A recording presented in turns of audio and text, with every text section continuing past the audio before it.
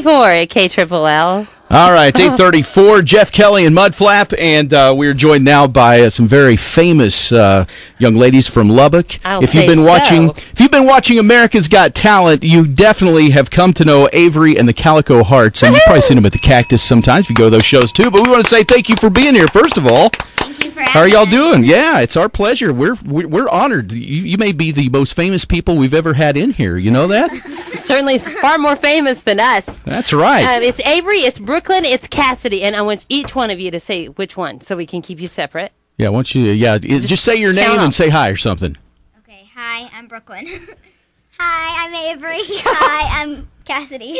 You forgot who you were there for a second. All right, so how about first of all, you just tell us, how did the three of you get together and start singing? I mean, you all sing so wonderfully, and were you already friends, or how did the group get together? Well, when we were little, our parents heard us sing, and they signed us up for voice lessons, and we all just regularly perform at the Cactus Theater. And one day, Cami thought it'd just be a good thing to put a little group together, and our harmony sounded very good, so she decided to put us in a little group. At first, we were in this group called the Itty Bitties, and now we have this group called Avery and the Calico Hearts. All right. Okay, Avery, the other night when you guys performed, and I don't know if it was Hollywood or Vegas, when Hallie Mandel said that you sounded like you were at 78 speed, did you even have any idea what that meant when he said that?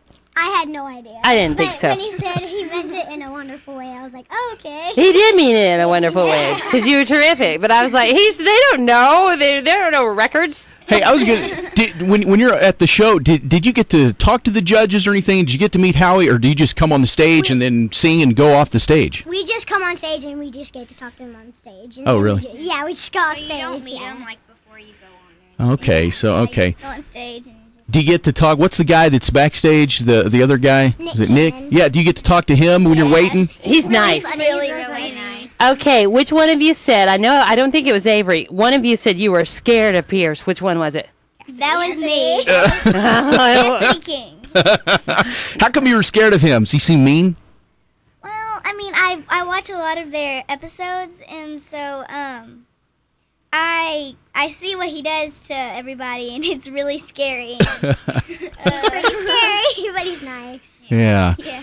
Well, it's really fun to see kids from Lubbock on a big TV show like that. When y'all are there, I mean, when you go out on that stage in front of all those people, are you sitting there thinking, wow, I'm on TV? Or do you just go, yeah, we're just on stage. It's just like being at the Cactus. What are you thinking when you're out there? It's Wow, we're on wow. TV. Yeah, it's like amazing to be on TV. That's pretty much the biggest thing that we've ever done before. Most kids don't usually get this opportunity. So just for us, it's like amazing getting to be on TV. It's really fun. Could you see anything? I mean, when you're on stage, can you really see the audience, or the lights? Does it block You you? can see the audience in like a couple rows, and in the back, it's kind of hard to see them, but it's a good thing. It's kind of more comfortable. An audience up there. Okay, now I found out that Brooklyn and Kassidy are older than Avery. So explain this, one of you. How in the world did Avery get to name the group? Want to know? Well, we didn't really name it. Our director, Cami, she kind of helped us, and so. And Avery just had a really strong voice, so. And so she. For the lead. And so I'm very loud. Very loud. So Cami thought she would be good as the lead. We're okay with it. All right, we're talking with Avery and the Calico Hearts this morning on KLLL, and if you've been watching America's Got Talent, you know all about them. They are doing quite well on the show, and I guess here, it's all live episodes now that are going to be coming up, and you guys are going to be on there here in the next few weeks. We know that. So, as you're getting ready for that, boy, do y'all have to practice every single day, or do you just kind of hang out and chill out? What do you do? Right now, with AGT, we practice every single day, and For like 2 or 3 hours. Yeah, Like, we usually practice once a week, but for America's Got Talent, we practice every day. Yeah. Do you ever get tired of it, or are you just so excited about the whole I'm just so thing? excited because we practice it anytime we get, because like I said, that's the biggest thing that's ever happened to us, and so it's really fun. I have to know about your outfits, because they've been adorable, and Avery, especially the high top shiny Converses, or whatever they were, tennis shoes. Okay, how do you come up with your outfits? Well, our our music teacher, Cami, she goes out and picks them, and then she lets us see them, and we're like, oh my gosh. It's mostly sparkles because we like sparkles. Yeah. All sparkly. Well, tell me a little girl who doesn't love sparkles. Yeah. So do you all three vote and you have to be unanimous, or do you tell each other what you think of that? Have you ever said, ooh, that doesn't look good on you? No, we've never said that. That'll come when you're teenagers. But we've changed a couple of shirts and like switched around. Because Cami, she's like Yeah. amazing at doing that stuff. Yeah. Hey, so when you're at the show, there's some really crazy stuff on that show. Some of those people, some of the things they do, golly, there's like that swords, sword swallowers and guys doing stuff with fire and Stuff really scares me. yeah. Do y'all get to see any of that when you're there, or talk to any of those people, or? We get to talk to them and ask them like what their act is, and sometimes we're like, be careful. We don't want them to get We've hurt. met a lot of really good friends, like for instance Anna Graceman. She's a really good friend of ours. She's like our best friend at America's Like Got when we're all together at AGT, we like to always hang out and stuff. Yeah. She's one of our good friends. Are you the youngest this year? I know there were some boys that were pretty young too. Yeah, they were Shabash the Shabash boys. They're yeah. really good friends too. Yeah, they're tight. I think one of them was 5. Yeah. And Oh. I think it was 7, 6, and 5. Wow. Oh, well, you're old women compared to that.